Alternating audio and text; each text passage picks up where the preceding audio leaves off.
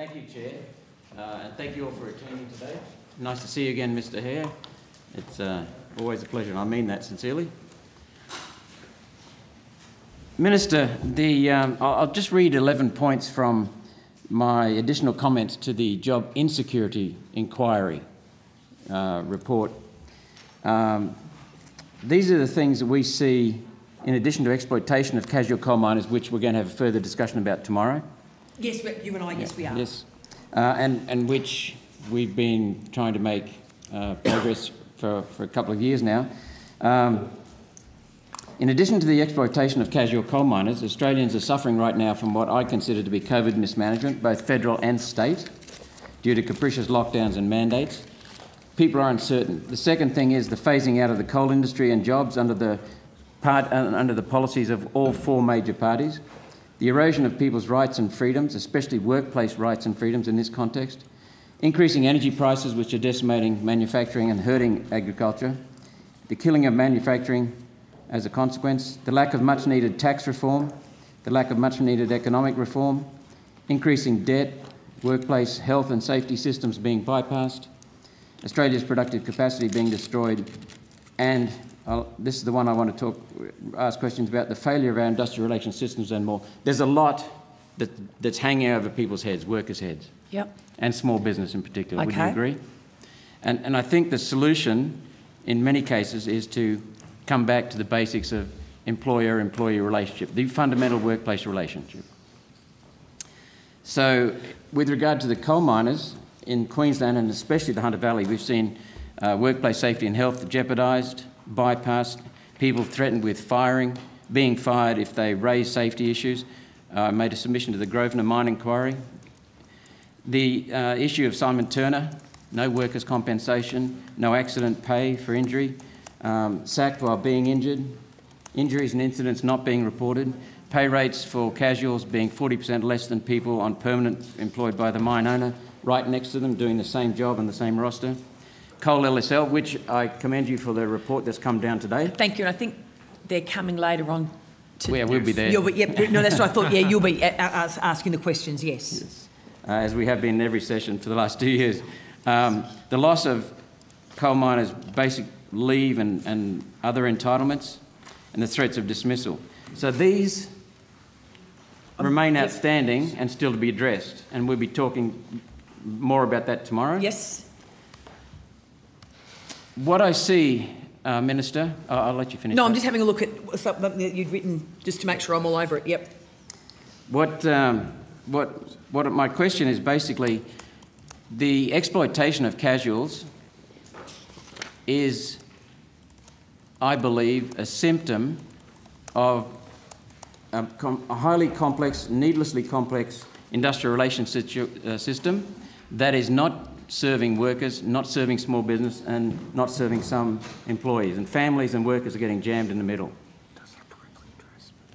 We see large companies, multinationals in particular, using casuals to bypass industrial relations systems instead of sitting down and negotiating with their workers and with the union. We just see a bypassing through casuals. So what I'm asking you is there any understanding in your department that the exploitation of casuals is a signal or a symptom of the fractures in the industrial relations system? Okay, there was a lot of commentary Yes. there, but what I might do is hand over to Mr. Hare, who obviously has looked at the job security report, and get him to take that question. Thank you, Senator, for the question.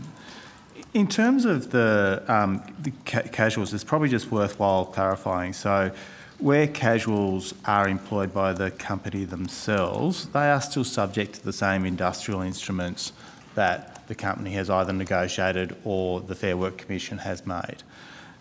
So in terms of where the company itself is the employer, there is the negotiation and discussion process that you talked around the company having with its employees, where there's an EA, should have occurred.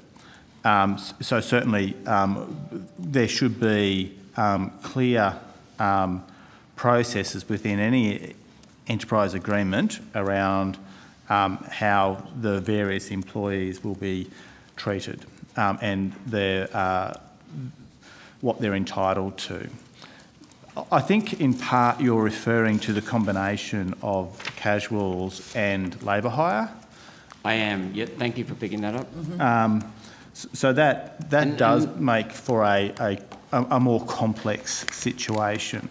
Recognising that labour hire would regard as less than 2% of the workforce traditionally, but it is an important mechanism that is used by host employers for short-term work when they need it, and when they're as part of their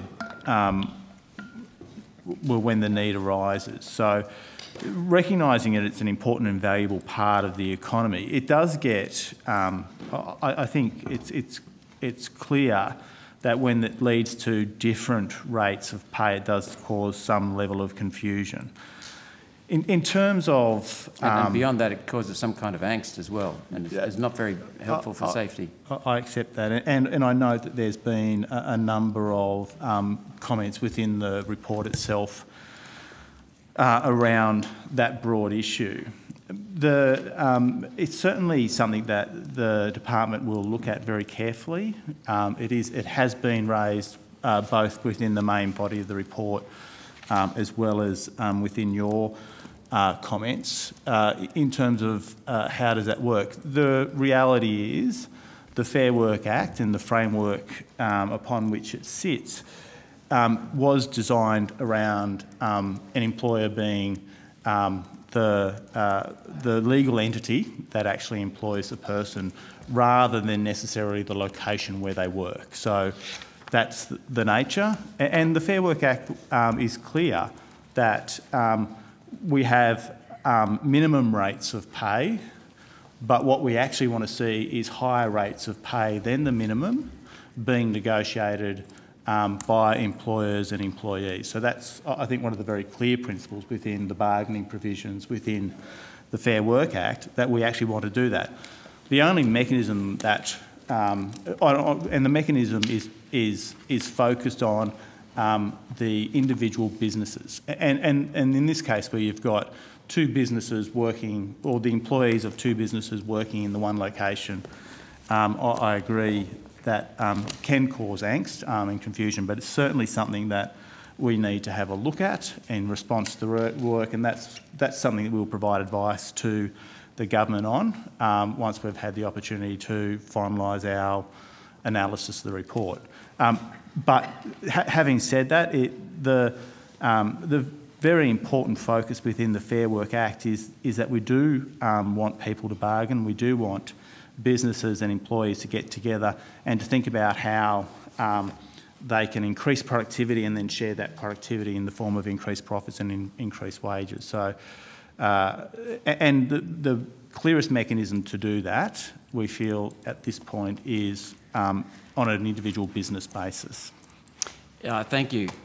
You gave us a comprehensive understanding of, and I know you've got that, of the casual work situation and the abuse of that, and I'm certainly validating that some casuals want casual work, and I'm not just talking about the coal industry here, but even in the coal industry, some casuals do want casual work. They prefer to have that option, but there has been some abuse of that, and I believe that the complexities of the industrial relations system in this country right now make it such that some employers, rather than facing up to negotiation, they will bypass that and set up a labour hire, establish a labour hire relationship. Some labour hire companies are good employers, some are not. And some rely upon basically cutting wages so that they can make a profit by getting the margin and still leaving the business owner with superior profits. So that's definitely a strategy that we can see. So my question that I don't feel was answered was that, do you consider that the complexities, and the Act is what, this high, 600 odd pages, the complexities of that Act lead to workers, small businesses in particular, and even some big businesses not having clear understanding of the employer-employee relationship, and so we dive into all kinds of other arrangements. Senator, the Fair Work Act is a substantial piece of legislation. It does have a number of parts. So, but we've certainly heard commentary in the past that it's complex and difficult, and we acknowledge that commentary. At the same time, and we do understand the importance of this as well. There are important safety, worker safety, protections in terms of the bargaining process and other things, in terms of making sure that the bargaining is done fairly. And certainly there is some concern that those procedures inhibit the bargaining, but they're also really important in terms of the principle of making sure that the bargain is fair. So getting that balance right is something that we continue to think about. As a department, we honestly are really engaged in the discussion around productivity growth. We think it's a significant issue for Australia and other large parts of the Western world. That productivity growth is low, and we would certainly encourage parties to bargain. But the reality is that the Act is based on both providing the opportunity to bargain, but also making sure that those bargains are fair. And I think that's sometimes where we see the complaints about complexity. Always happy to have a look and see how can we attain that fairness in a more simplified fashion. And that's where we... I think, and Senator Roberts, I mean, you often come with the Fair Work Act and the various iterations of it in terms of just to demonstrate how big it is and how much both employers and employees have to navigate, because it's both parties understanding their rights and obligations. And certainly, without a doubt, it is a complex act. And it was one of the reasons, though, when you and I discussed this, was last year now, I think, just in relation to the reforms to casual employment, providing a definition to provide clarity as to what a casual is, offering the ability to convert to permanent work, clarifying the Rosato decision, the devastating $39 billion impact on the double dipping and what that would have done to business. So I do agree with you, and we certainly have been able to make some headway in relation to parts of it. Obviously, the other parts of the Omnibus Bill didn't get the support.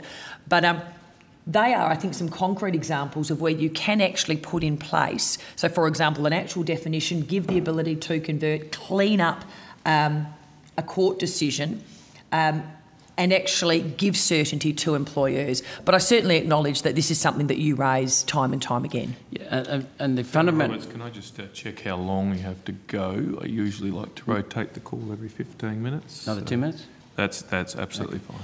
What I'm getting at, Minister, is that the fundamental problem is that despite the intentions of everyone involved, the Fair Work Act, the previous work choices attempt, their mired in complexity, lack of understanding of the fundamentals. And what's happening with the Fair Work Act is that the workers and some small businesses and even some large employers are sidelined in favour of the Industrial Relations Club. Lawyers, consultants, HR practitioners, large union bosses, large industry groups, and the worker is sidelined. And so do you see any need then for restoring the primacy of the workplace relationship, the employer-employee relationship, making sure that and I know that the Fair Work Act, Mr Hare, does have protections in it, but when it's so complex, the protections get lost. And so making it clear on workers' rights, entitlements, protections, safety, which I know assists productivity. So instead of these things being bypassed, they're actually entrenched. And allowing for flexibility, because more and more workers today see alternative structures of work and work times in particular, whether it be uni students or small businesses or casual coal miners. They want that. And I think you make an important point in terms of the ability for, in particular, employees to choose the type of work that they want to undertake, and that is why you'll never find the coalition government in any way demonising casual employment, as so often happens, and in particular in this committee. It is a valid form of work that so many choose, and when we can take you through the statistics in relation to casual employment, but also that landmark reform that we did pass in terms of that ability to actually convert, should you wish, subject to certain conditions. Again, it's about giving both the employer and the worker, the employee, the choice to do that. Just in terms of, though, people actually understanding their rights, very important, obligations, very important under the Fair Work Act. I think a lot of the work that the Fair Work Ombudsman does, and in particular that investment in its educative role, is so important, working with small businesses, because it's often the small businesses that don't have that capacity to understand the Fair Work Act. And I know, and they'll be on later on today, if you want to come back and ask them questions in terms of what is the educative role of the Fair Work Ombudsman. We asked that at the last estimates. We can get an update then at this estimates. But you know, it's a really good point, because it's not just about the Fair Work Act itself, as you've acknowledged. There are other ways and means, and one of them is ensuring that the Fair Work Ombudsman is able to get out there, talk to employees, talk to employers, and actually educate them on what their rights and responsibilities are. I know that I've had a very positive response and in fact, agreement that that David Noonan from the CFMEU, Yes. Michael Ravbar from the Queensland, from Yes. the CFMEU and from Queensland, from the Business Council of Australia, from small business associations, that they'd be willing to sit down in a process to explore a much simpler and better and more effective industrial relations framework. So I know an election is coming, so I'm not expecting you to make any commitment, and this is a touchy area, but is there any appetite for that if it's done properly? Oh, well, I think when you look at the work that the coalition government has done, you look at the omnibus bill that we brought forward, I mean, that was certainly done in a period of over 12 months, I believe, in terms of the consultations amongst different stakeholders. Unfortunately, when we brought it to the floor of the Parliament, it wasn't supported by the Australian Labor Party. But I think our appetite for making things simpler, and in particular, as I said, the coalition reforms to casual employment, and in particular cleaning up the issue of double dipping and the potential devastating impact of the $39 billion impost on business, I think does show a genuine commitment to working with all stakeholders to improve the system. With due respect, I just want to finish with this point. I think that casuals conversion was needed and essential. It's a shame it was bogged down in so much misrepresentations by a lot of people, but quite frankly, I think that was tinkering and not reform. It was reform of casuals, but not reform of industrial relations. Understood. Thank you, Chair. Ms. Okay. Ms. Wang. Can I just add one thing? Is it as the Minister indicated, the casual amendments, the bill, that does introduce the national employment standards, casual conversion at national employment standards, and does simplify the systems. Prior to that introduction into the NAS, you got different conversions in the awards, in the enterprise agreement, in the particularly black coal mining industries. There was confusion about whether the peoples are eligible for conversion or not.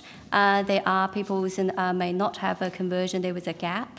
So by introducing it into the Fair Work Act as a national employment standards, that provides a universal right to all the employees and in certain ways also simplify the system. And I accept that and appreciate what you said, Ms. Yang.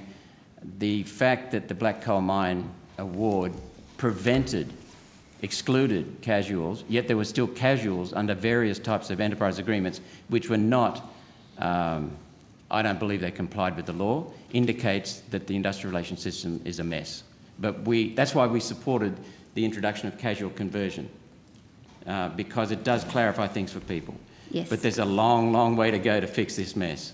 Yes, and the casual conversion does now apply to the peoples covered by the Black Coal Mining Award. Thank you, Chair. Thank you, Senator Roberts.